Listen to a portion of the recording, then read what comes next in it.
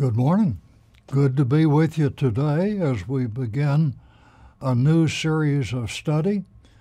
Today we will be in Philippians, then moving to Colossians, and finally Philemon. This is a great study, these letters of Paul, and I'm looking forward to studying them with you. Today we are covering the first part of Philippians, the first 11, 12 verses. And at this point, it is about the year 60 or 61, and Paul is in house arrest in Rome. He can see people and evangelize as long as they come to him, and he ministers to them as they come, but he, of course, is in house arrest and can't leave the house. He is writing this letter. The title of the lesson is Joyful Prayer, and he is writing this letter as a statement of thanksgiving to the people in Philippi, the church there. He had not worked with them in about 10 years and longed to be with them, thought about them often and prayed for them. As soon as the church there learned about Paul's imprisonment, they gathered up some funds for him, and one of the leaders in the church, Epaphroditus, delivered the funds to Paul, and Paul is writing this letter as an expression of thanksgiving. Interestingly, this letter has no Old Testament quotes in it at all. Paul begins this letter as he does in most of his letters and is typical of the way letters began during that time. Paul begins in the first verse by saying, Paul and Timothy, servants of Christ Jesus, to all the saints in Christ Jesus at Philippi, together with the overseers and deacons. Paul here identifies himself as a servant rather than as an apostle. And he includes Timothy in this initial statement, not that Timothy is a co-author of the letter, but Timothy is an associate of his. Paul liked Timothy very much, called him a son in the gospel, and so Paul is identifying with Timothy as he talks to the church in Philippi, and he is thanking them for this gift. He addresses himself as a servant or a slave rather than as an apostle, and he addresses three groups: the saints there, the Christians there, the overseers, and the deacons. These overseers might well have been bishops or elders. Epaphroditus was probably one of those that brought the offering to Paul. And so Paul is expressing his gratitude to these three groups. And he says, grace and peace to you from God our Father and the Lord Jesus Christ. And this is again, a typical statement, a typical greeting by Paul, but it's important the order that it comes in, grace and peace, rather than the other way, because without God's grace, we cannot, of course, have God's peace. And Paul also is known in his letters for having very lengthy sentences, and we will see an example of this in this letter. But he says, beginning in verse 3, and it's important to understand now that Paul was 800 miles away from Philippi, and he still followed and still prayed for and was still engaged in the church in Philippi. But more importantly, despite the fact that Paul was in house arrest or in prison in Rome, they stuck with him. They didn't drop him because of his imprisonment. And so they, even having 10 years passed, loved Paul to the extent that they collected this offering for him. He says, I thank my God every time I remember you in all my prayers for all of you.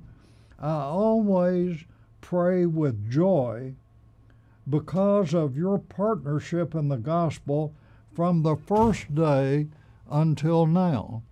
So Paul is rejoicing in his prayer for them and for his God. And Paul is intense in his heart.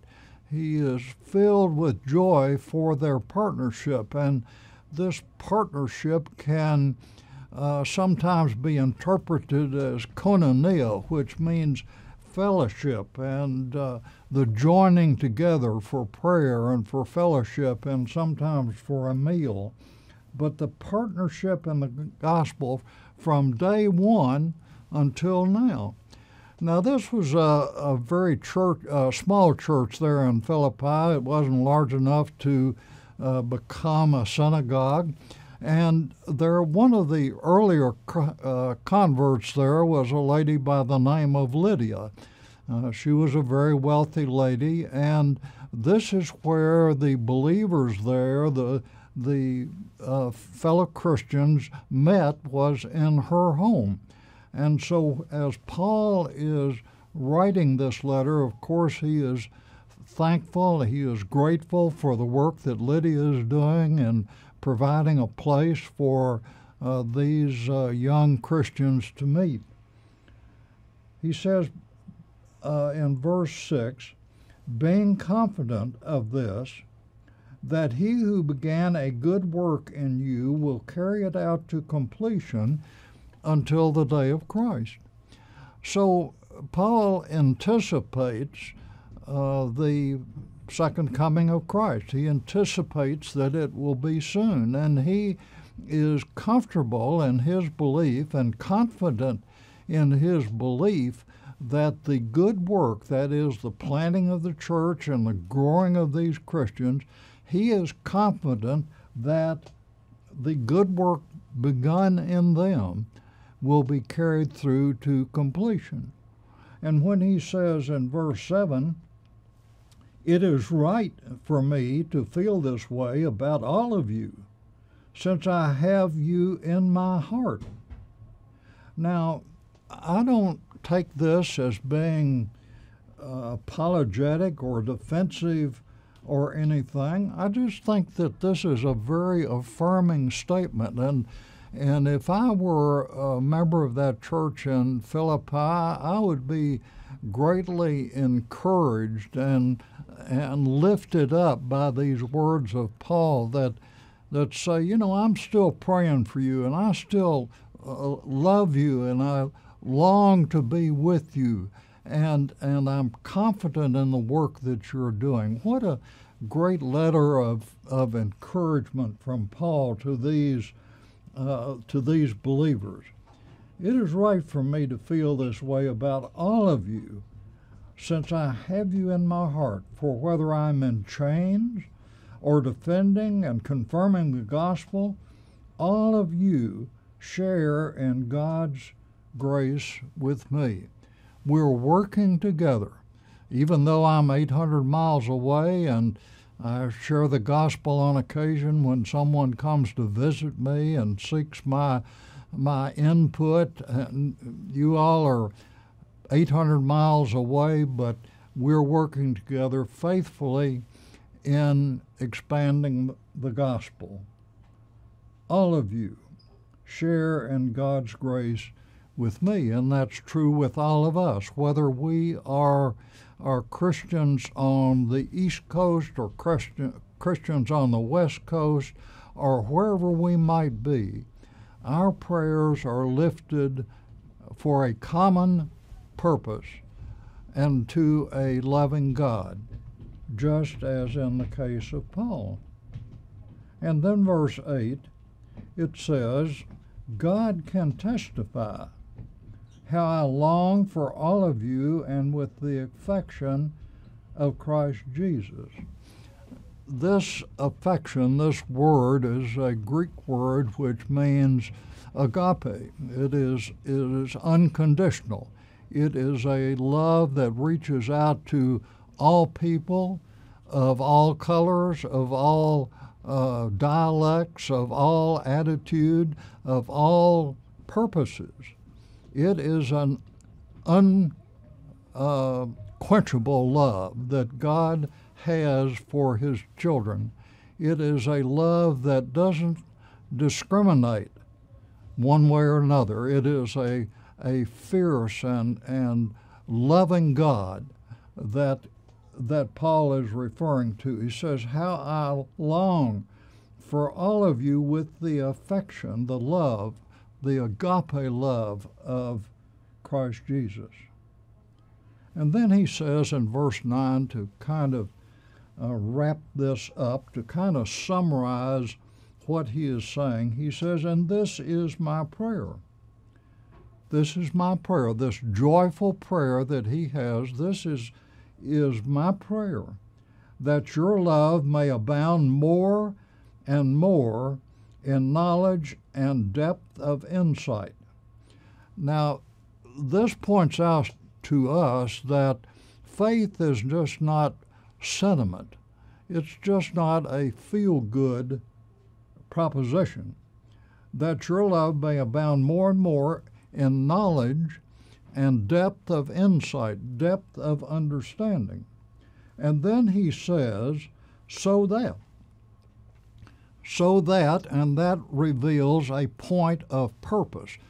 Here is why you want to increase in knowledge and increase in insight, so that you may be able to discern, to understand what is best, and may be pure and blameless until the day of Christ.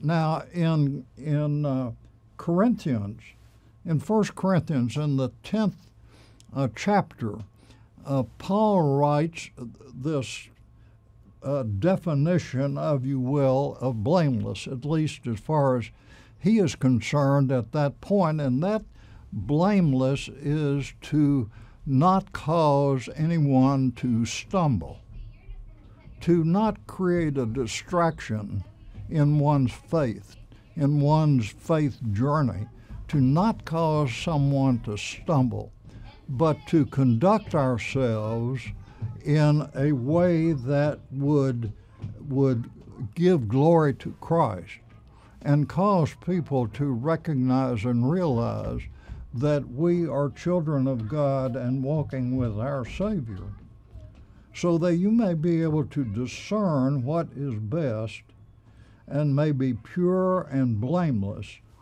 until the day of Christ, filled with the fruit of righteousness that comes through Christ Jesus to the glory and praise of God. And that's one of the things that we need to remember in our faith walk, and that is that we don't do this to glorify man or glorify ourselves or get points. We do this for the glory of God, because we are here for his purposes, to serve him. And I just pray that as we go about our week until we gather again to continue our study, that the words of Scripture, the glory of God, would guide you as you walk day to day with a Savior that loves us and came to save us from our sins. Praise the Lord. Let's pray together. Father, we just thank you for this day that you've given us, for this time to begin the study of this book of Philippians. Father, we pray that, as Paul prayed, that we would acquire a greater insight, a greater knowledge, that we might not cause anyone to stumble as we live our lives day to day. Father, you are a loving God, and you have come to us, and you have provided for us your word that guides us, that is the fulfillment of all knowledge, that addresses any problem that we might have.